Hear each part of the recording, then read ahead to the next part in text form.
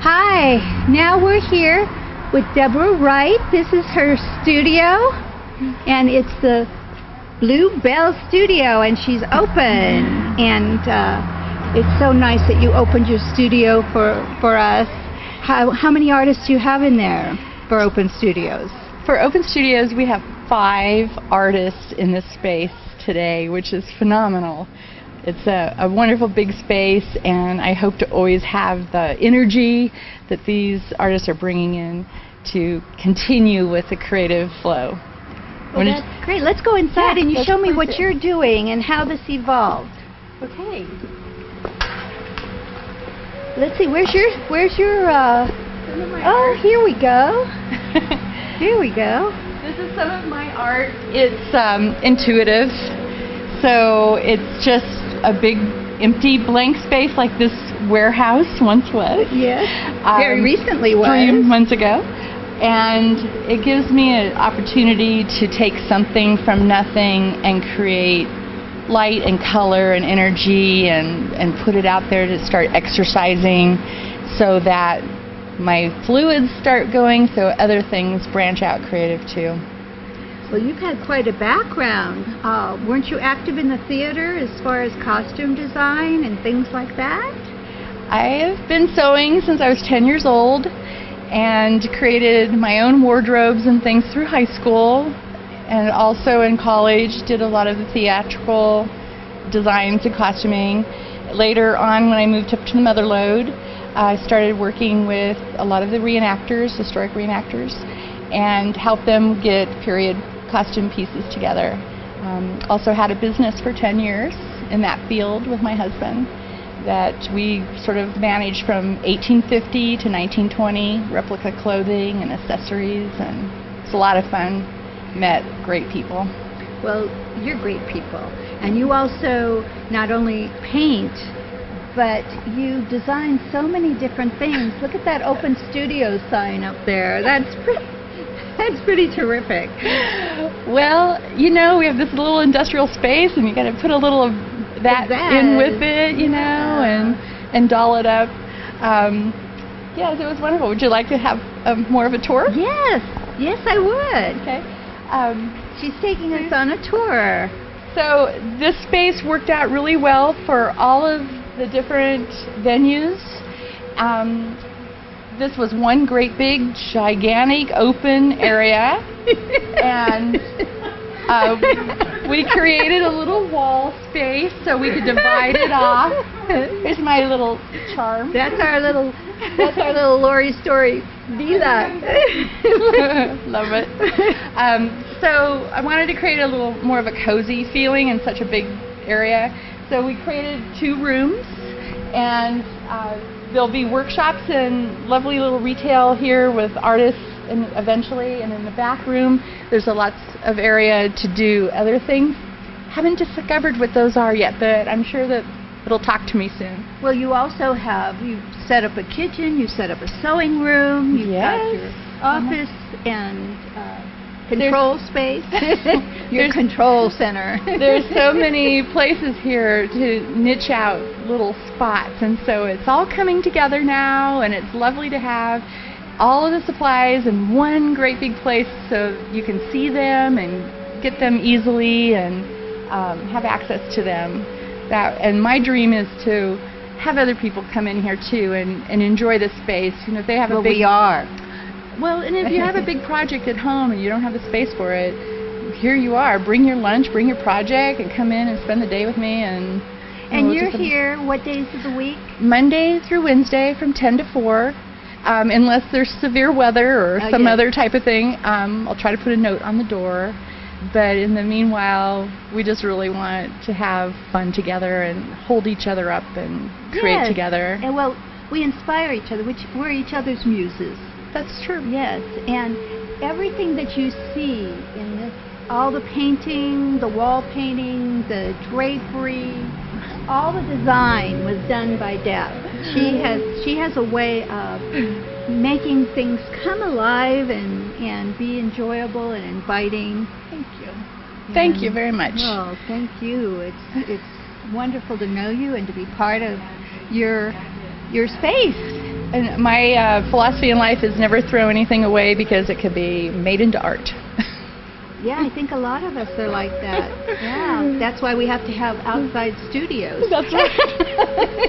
out of the guest room, off the kitchen table. Well, thank you. We're going to go over and visit with our artist over here. Please do. Laureen Shimmon. Thank you. Thank you. Here's Laureen Shimmon. Hi, Laureen. Hi. Hi.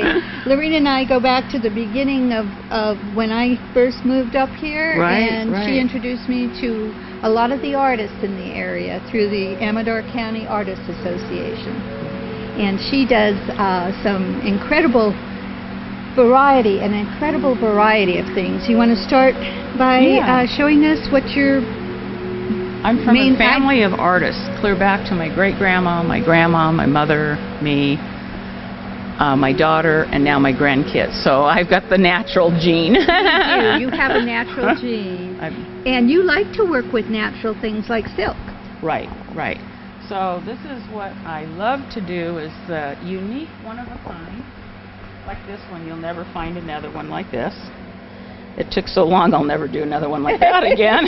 But I got first place, best of show, and best of division at the fair. So all the time spent on that.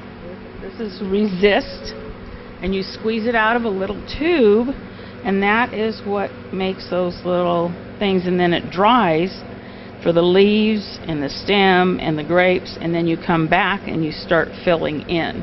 And then when you're all done with your design, then you do the background. And it's water-based ink, and these are silk that I order from Dharma. And, oh, I'm sorry.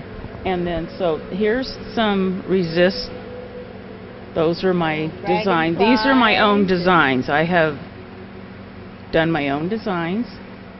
Now, these paintings on your scarf, from what I understand, is these were so popular that you decided to do paintings of them. Yes, if you turn around and see on the top right, you'll see the Oriental poppies, and that's my own design.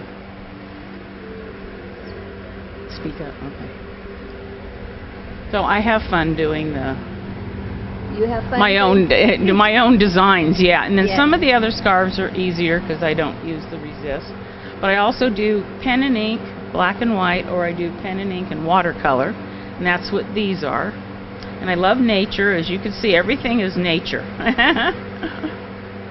Nature or habitat. Yeah.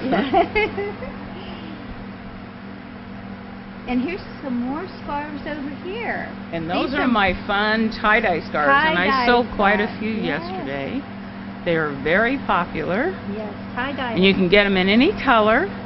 And I have people that special order whatever color they want, or whatever design they want on the silk scarves. And you also have sun catchers, don't you? I only have 2 left. So you sold some sun catchers, huh? These go up in the window, and I call them cheap stained glass. And you put, and I put salt on it when it's still wet. When the dye is wet, you put salt on it. And that's what makes the pattern for the flowers. And but this is all resist. Yes, that's right? my design. And I noticed there's a little 3D to it. It looks like it's 3D. Yeah, just in the middle because it's real thick there. Yeah. And those you don't have to cook. No, no. Everything else gets wrapped and steamed for like 3 hours, and then you have to press them. And they're unique, one-of-a-kind scarves because you don't ever find them like that. And then here's the pen and ink. Well, now, where could somebody get a hold of you if they were interested in special ordering or purchasing something they've seen today? Well, they can call me, or I'm online and I'm on Facebook, and they can. What would be the address to either the email address? The artist Laureen. Artist Laureen at volcano.net. Okay. Yeah. That's good to and know. then November and December, I'm being highlighted at Amateur Arts Gallery in Sutter Creek. Good. So and people, the first Saturday of the month, they're going to have special order day. So people can come in and order whatever they want, special colors or anything. Good. Yeah. Good. So it's kind of fun to have a special order. Some of my scarves have gone clear back to Scotland for a birthday present for someone's sister that lives in Scotland. So that's kind of cool. That is very cool. Well, Laureen, it was just absolutely wonderful to see you and to be here sharing the studio with you. And we're going to go over and unhide Lori's story. And she's... Thank you for coming. Oh, thank you so much. Thanks for being here. I know it's been a tough time for you.